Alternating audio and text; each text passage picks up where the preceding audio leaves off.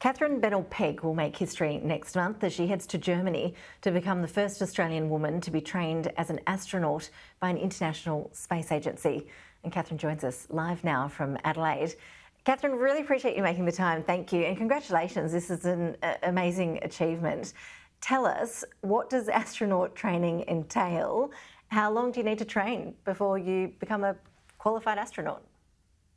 Well, I'm so excited to learn to fly and operate the spacecraft that I've spent so many years building. Astronaut training is really intense. I'm going over to Germany, to the European Astronaut Centre, to do basic astronaut training, which involves learning to do spacewalks and do robotic operations and survival training and learning other languages and all sorts of things you could imagine. And at the end of the training, I will be qualified to be selected for an international space station mission. And I'll also come home to help bring the learnings that I learn about over there to inform our space sector here and help see what the right path forward for Australia is in human spaceflight. Gosh, it really does sound like the stuff of dreams. Once you complete the training, just how rare are those opportunities for qualified astronauts to actually go into space? Is that something you'd be keen to do pretty much as soon as an opportunity comes up? Oh, absolutely. This has been a dream of mine for my whole life, pretty much. I've spent many years trying to prepare for applying for an astronaut opportunity whenever it arises. It's typical when you start basic training for many astronauts that there's not a particular flight opportunity that's foreseen, but it really will be up to Australia what we feel is the right path forward for this country. And I hope during the training that I demonstrate that there's so much value in human spaceflight. It's not a luxury. It creates access for our scientists and our researchers to do medical research, to be used on Earth, to develop critical technologies for sustainability and so many more things. So I hope that while I'm the first Australian to be trained under the Australian flag, that I certainly won't be the last. And I'll do my best to prove that value so that more can follow. Now, Katherine, it is International Women's Day, so I don't want you to be modest when you answer this question. Just talk us through how you've got to this point, how much hard work it's taken. I'm assuming that your IQ is perhaps slightly above most of us for you to excel in some of the STEM areas that I see you're qualified in, but you really have done the hard yards in terms of working right around the world to get to this point. Thank you. That's very flattering. For astronaut profiles, they've changed a lot over time. It used to be really an alpha profile. Now it's more about being the kind of person that can live in a caravan for 6 months with 6 other people and get along and do science. But for me, I've wanted this since I was very young. I was always fascinated by science and the stars, and I loved outdoor adventures, and I was drawn into space for the adventure of it. And I tried to figure out how, because there's no real role models for me to follow that had done the same path. You know, when I was young, there was no Australian Space Agency. So I did all the exploration I could. I learned to fly when I was a teenager. I did lots of reading physics books, and I was determined to be in the space sector. But I left Australia after my undergrad degrees in science and engineering because I didn't think that there'd be a path forward in this country.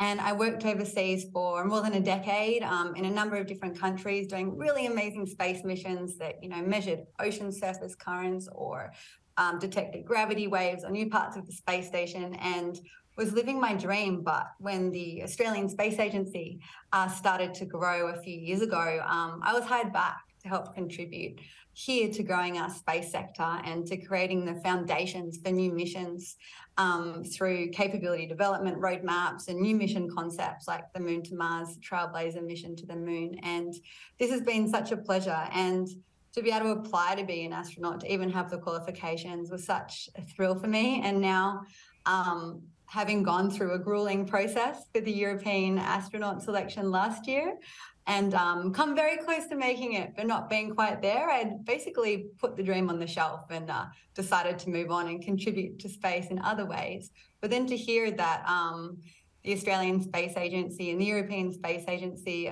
agreed to train me because of my performance on that is just so incredible.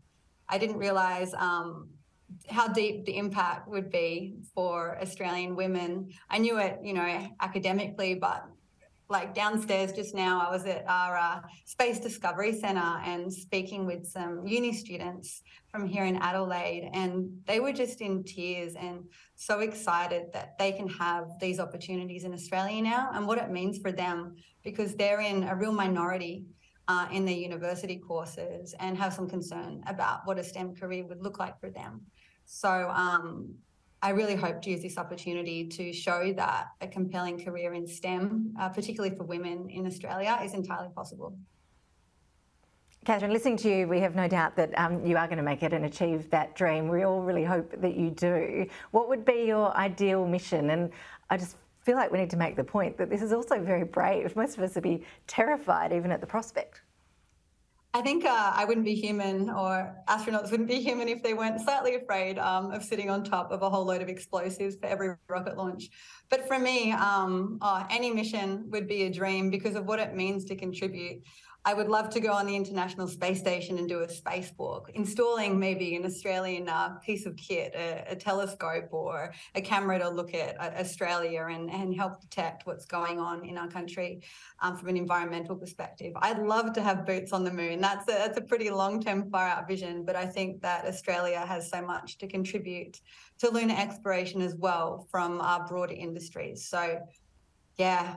There's so much I'd love to do up there, but I'm most excited about what it means for Australian scientists and researchers and unlocking opportunity for them to put their things in space as well.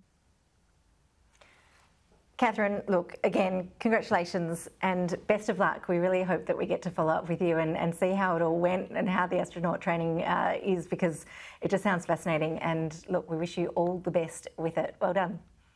Thank you so much.